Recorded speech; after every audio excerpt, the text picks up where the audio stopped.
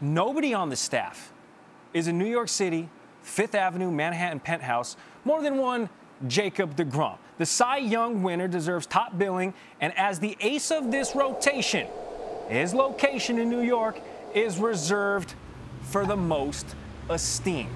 Also has elite flow when he wants it, which is the best part. You can call his shot.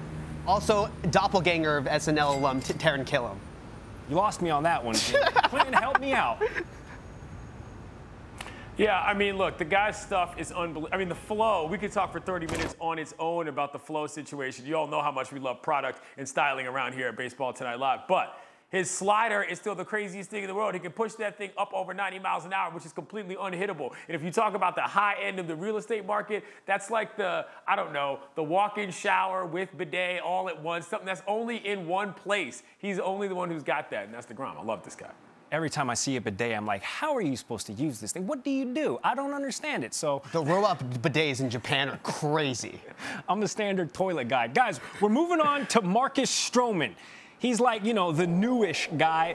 Lower East Side, follow me here. A character brownstone, while nice and desirable, the structural integrity of something like that often comes into question. And if you think I'm lying, well, how's his calf been? So while still top of the line, inspection very much needed, and rehab, therefore, could be very costly. Basically, what I'm saying is, yeah, it's a nice product, but you really have to do your research, Joon. Yeah, I mean, Stroman, I think, as someone who used to live in the Lower East Side, I think Stroman kind of fits right in. Just his entire vibe, he would just blend right into that scene. The model Luca Sabat, who's like really cool on Instagram, okay. like he was like born and bred in the Lower East Side, and I think Stroman gives off a very similar vibe in the baseball world. Clinton, you pitched this location. I have no idea about it geographically, so I'm going to follow you on this one.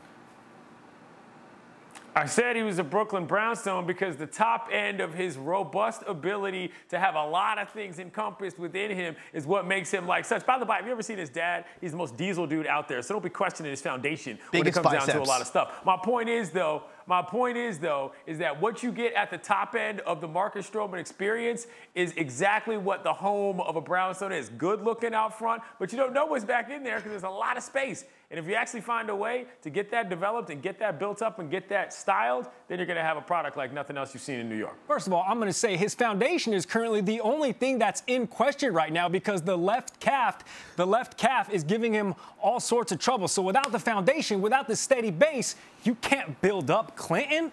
But I feel you on the Brooklyn brownstone. All right. Marcus Stroman's dad has the biggest biceps in the world. If you go check out Marcus Stroman's Instagram. Okay. Maybe I'll Google that after this show. Is his name. Noah Syndergaard. Now, I'm having heavy objection here from one Joon, so I'm going to tee him up. Because I said he embodies, you know, the Hell's Kitchen experience, maybe Brooklyn. He's very Thor. He's been through hell and back as he gets engulfed by the flames there. And he's the only pitcher on the staff who looks natural rocking the man bun, which I thought was like quintessential Brooklyn. And I didn't know Hell's Kitchen and Brooklyn weren't the same. Yeah, they're not remotely. Hell's Kitchen is literally Midtown near Broadway, and Brooklyn is obviously Brooklyn. And Brooklyn's bigger than Manhattan, by the way. Also, I think you're also just basing this off of the man bun aesthetic, and I'm not sure that just the aesthetic of Brooklyn is enough to kind of say that Syndergaard fits right in. Although he might fit in Williamsburg. I see a man bun, I automatically say Brooklyn. Clinton, you say what? I think the Syndergaard reminds me of Hell's Kitchen because he probably should be a bigger star, but isn't a star in terms of what he represents overall. But this kid can really play. The flow, again, with him is fantastic. But Syndergaard's a guy who I think probably should be a lot more famous just in terms of who he is. But alas, he isn't. Kind of like Hell's Kitchen. All right, guys, you might be watching and be like, what the heck are those three guys talking about? So we're going to wrap this up with Rick Porcello, who's starting tonight, making his Mets debut. He's actually a New Jersey guy. He wouldn't even be living in New York if he hadn't become a free agent. Matter of fact, he opts to commute public transport. Right in New Jersey Transit all the way in. Thanks for watching ESPN on YouTube. For live streaming, sports, and premium content, subscribe to ESPN+.